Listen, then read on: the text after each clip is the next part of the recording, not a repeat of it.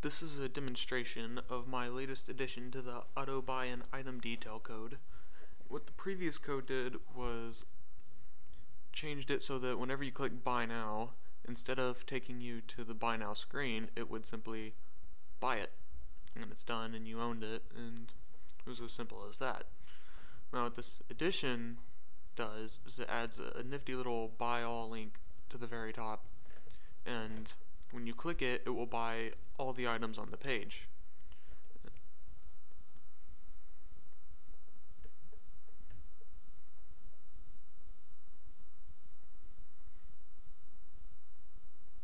This is handy if you ever need to mass buy any product, such as the red octopus.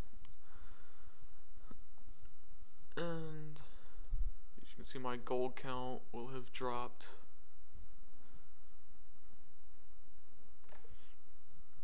And the next page of items is listed.